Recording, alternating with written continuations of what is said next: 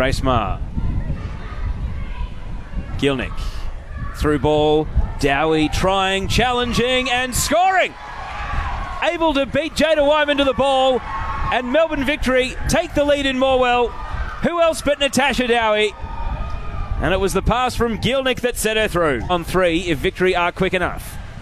Slides it to Dowie. Waldus tries to get goal side of Natasha Dowie and did well to extend a foot. Weatherholt coming through with a shot.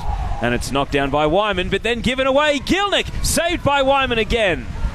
And Christine Nairn is offside. Great to see that we'll have a few more Centurions towards the end of the season as well. Grace Maher receives the short corner. And on her left side here, Maher. Wyman set herself and went for the parry. That was on target from Grace Maher, and it's out for another corner kick.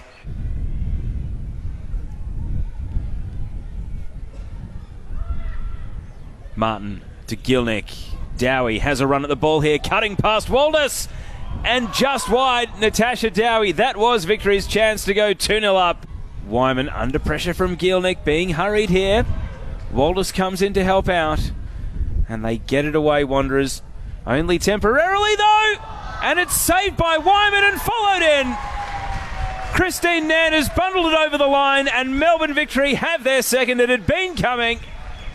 And after tying themselves up in knots, Western Sydney Wanderers are 2-0 down. And for me, not so much as a team either. They really need to start getting things moving together, and it's hard to say. I'm really going to find it hard for them to actually get back into this unless they score early. And Jarvie is up off the Wanderers bench, so third and final sub for the visiting team, not too far away.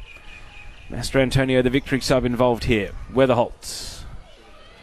Ledbrook is going to shoot from distance. Dumont's off her line, and it's a great strike. Wanderers have broken their drought, and Kylie Ledbrook has come up with the necessary goods. At long last, Wanderers are on the board as they let the clock tick up, and it's going to finish in the rain here in Morwell as Victory, for the first time in club history, win 4 in a row.